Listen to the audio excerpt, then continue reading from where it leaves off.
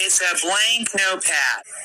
I see a blank notepad. Food, yeah, it's a fundraiser, you know. That's why I'm here, really. We're seeking some help, you know, for food and stuff like that.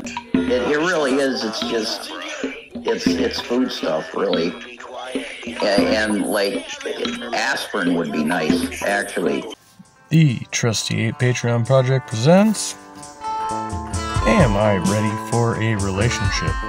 Probably not. Spoiler alert. So I was recently doing this weird little thing called introspection. Surprise, surprise.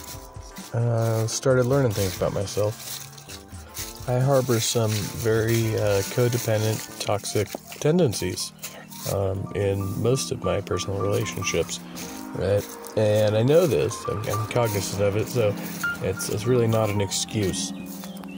As I've come to explore more of these ideas, and the reasons why I need therapy, we'll say, relationships I've had for long periods of time, which are extremely unhealthy, which are unresolved, and will probably never be resolved.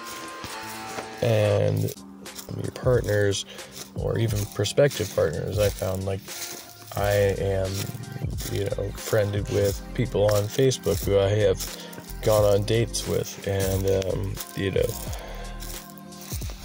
I see somebody post just had the perfect date last night, and it's like, oh well, we dated a few months ago, and you didn't see anything like that. So clearly I was not the perfect, or even the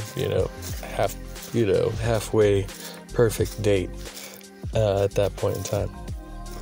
But I'm also not in a position in my life where I have a lot to give. I need to do a lot for myself. There's a lot going on over here that I need to take care of before I can be in a position to properly give to another person, right? And so that's my hang-up, and I should be happy for that person. They are not experiencing these hang-ups. There's something about success. Keep it real, homies. And down there, I think you can usually cross during the dry season, but not so much right now. We call success. Anytime I begin to experience some measure of success in my personal life, I end up in a cycle which is self-sabotaging.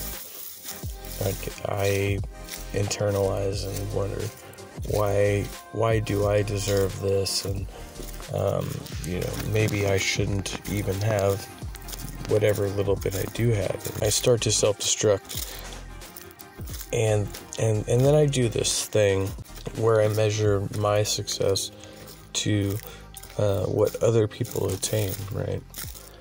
I don't really strive for material wealth, although many people do, and in the assessment of a mature and healthy relationship, many people will assess whether or not your partner has property value. And this is an idea that I am against, like wholesale, full stop.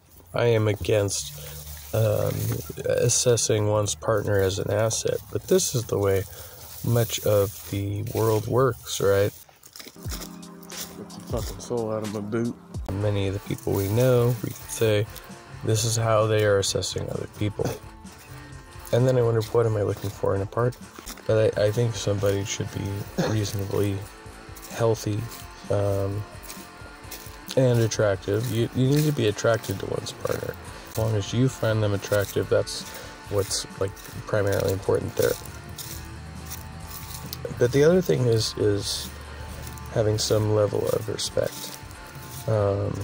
If you can respect the attitude that your partner holds, then you yourself are on a level playing field with that person.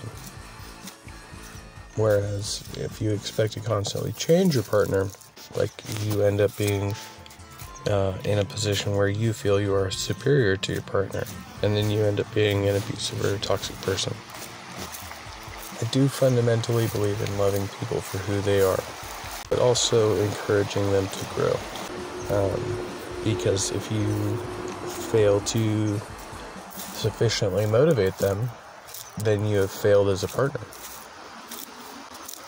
But another part of this is internalization, this constant internalization of these emotional states. When you're with a partner and it's a healthy, flowing, productive relationship, you should be able to share these thoughts and not keep it in and not internalize it, right?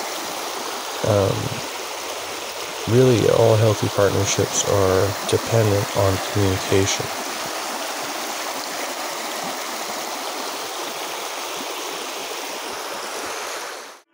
Some of you.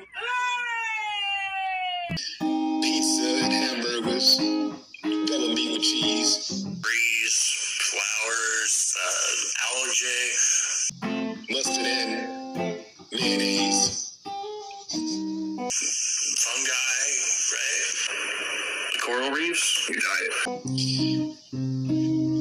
sneaker balls. Why I'm here really, we're seeking some help, you know, for food and stuff like that. It really is, it's just, it's food stuff really. And like, aspirin would be nice.